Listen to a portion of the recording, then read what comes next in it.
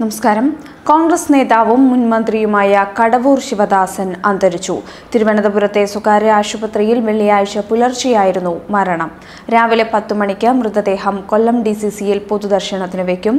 സംസ്കാരം ഇന്ന് വൈകിട്ട് 4 മണിക്ക് വീട്ടുവളപ്പിൽ നടക്കും. കെ കരുണാകരൻ, AK ആന്റണി മന്ത്രിസഭകളിൽ അംഗമായിരുന്ന കടവൂർ ശിവദാസൻ വൈദ്യുതി, വനം, എക്സൈസ്, ആരോഗ്യം, തൊഴിൽ വകുപ്പുകളുടെ ചുമതല വഹിച്ചിട്ടുണ്ട്. നിയമസഭയിൽ കുണ്ടറ, കൊല്ലം മണ്ഡലങ്ങളെ പ്രതിനിധീകരിച്ചിട്ടുണ്ട്. തേവള്ളി ഗവൺമെന്റ് ഹൈസ്കൂളിലായിരുന്നു അദ്ദേഹത്തിന്റെ സ്കൂൾ വിദ്യാഭ്യാസം.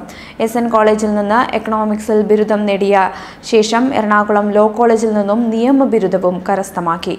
RSPയിലൂടെ പൊതുപ്രവർത്തനം തുടങ്ങിയ കടവൂർ പിന്നീട് കോൺഗ്രസിൽ ചേരുകയായിരുന്നു. 1980ലും 82ലും RSP സ്ഥാനാർത്ഥിയായും 91, 96, 2001 നിയമസഭാ തെരഞ്ഞെടുപ്പുകളിൽ കോൺഗ്രസ് സ്ഥാനാർത്ഥിയായും ജയിച്ചു. കെ കരുണാകരന്റെ കൊല്ലത്തെ അതിവിശ്വസ്തനായിരുന്നു കടവൂർ. I group പ്രതിനിധിയായാണ് മന്ത്രിയാകുന്നത്.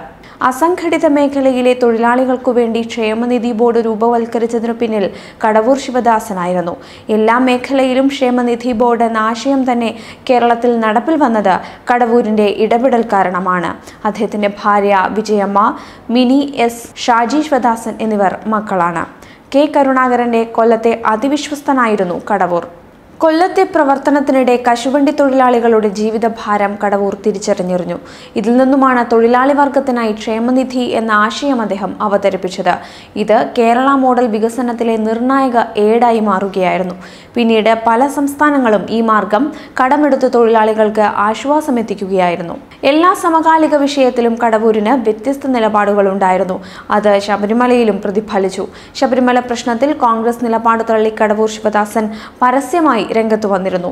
ശബരിമല പ്രശ്നം ശരിയായ ആത്മീയതയിൽ നിന്ന് രാഷ്ട്രീയത്തിലേക്ക് വഴിമാറിയെന്നും തന്ത്രിമാർ പറയുന്ന ആചാരങ്ങൾ ഹിന്ദു ധർമ്മമല്ലെന്നും അനാചാരങ്ങളെ എതിർക്കാൻ ദൈവം സുപ്രീം കോടതിയായി അവതരിച്ചതാണെന്നും അദ്ദേഹം പ്രതികരിച്ചിരുന്നു.